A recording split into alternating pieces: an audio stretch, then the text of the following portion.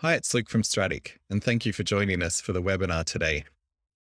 Strattic is a next-generation hosting company that converts WordPress websites to static headless architecture with just one click. Strattic offers the highest level of security by disconnecting your live website from WordPress, thus eliminating vulnerabilities such as SQL injections and cross-site scripting. Also with Strattic, performance is no longer an issue. Statically generated WordPress websites scale easily for traffic and are up to 50 times faster under load.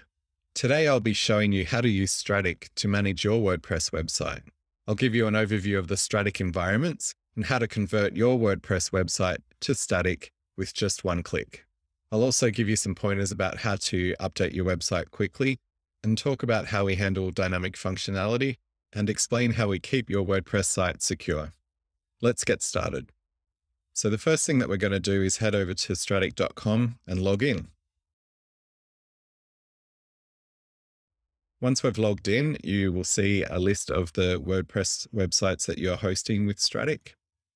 And if we click details, we'll see further information such as your connection info, your publish history, your domain name settings for when you're connecting your custom domain, and WordPress backups.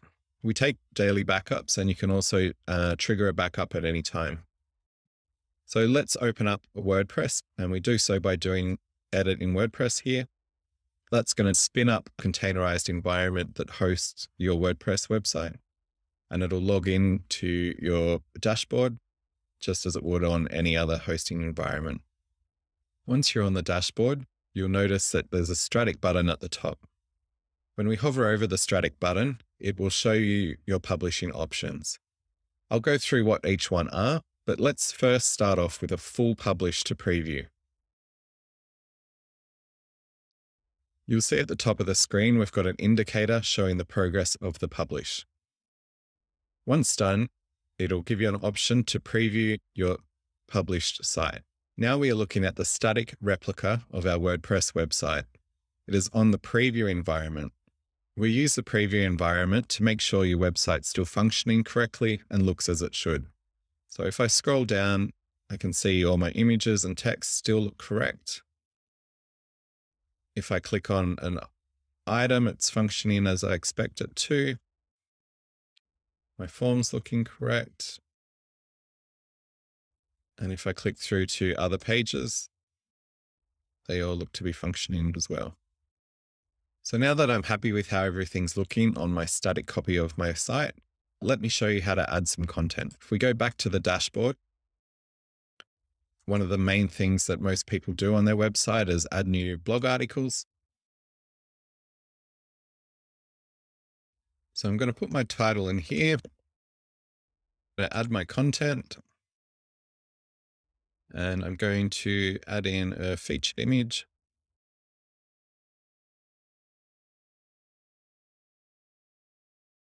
I'm going to publish it to WordPress just as I normally would.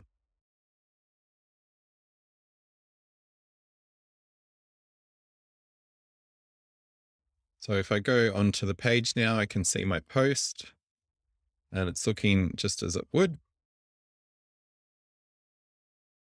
I'm happy that it looks fine on WordPress, so I'm going to publish this to the static version of my site. This time, instead of doing a full publish to preview, I'm going to do a quick publish to preview. Using quick publish speeds up the process. So rather than publishing everything from start to finish again, it's publishing only those changes. So this could be edited pages, edited posts, your tags, your taxonomies, and the sitemap, as well as the RSS feed. So that's finished now. So I can preview this change that I've made. So I'm going to head over to my blog. You can see my new post here. What is Jamstack? And if I click into that, you can see the article. Now I've just noticed I've got a spelling mistake here. So to quickly update that, I could go back into my post, edit the post, and I'm going to put a space in there. And while I'm at it, I might make this bold. So more secure, faster, and easy to scale. Once you've already made a publish to a page or a post, you do get one further option, which is publish this page. And this is what we call selective publish. This option is perfect for typos and edits to content. This won't update your blog archive or sitemap and things like that. So perfect for making those final touches. If I go back to my preview site, head back over to my blog, you'll see now that those changes have been updated. So I've got my space and those words are now bold.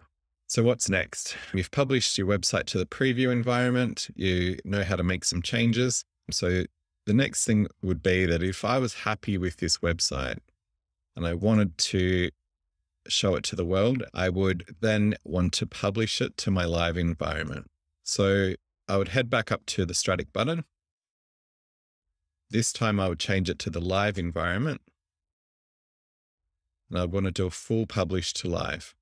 So what this is doing is it's statically generating the website once more, but this time on a different environment, the live environment, which is public facing. Once it's done, it'll give me the option to visit the live site. There you have a statically generated WordPress website. So currently it's on speedly.live.strattic.io, which is a subdomain that all our customers have. You would use this until you've connected your custom domain. So once you've connected your custom domain, it will just be www.yourwebsite.com.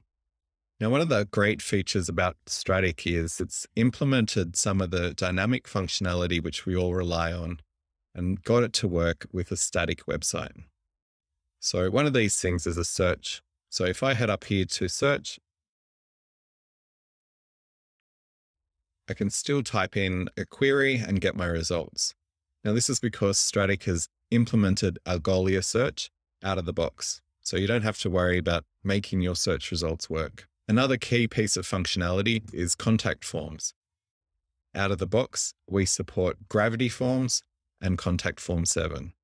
So you'll still be able to receive any form submissions by using these two plugins, or you could use an alternative third-party service such as Typeform.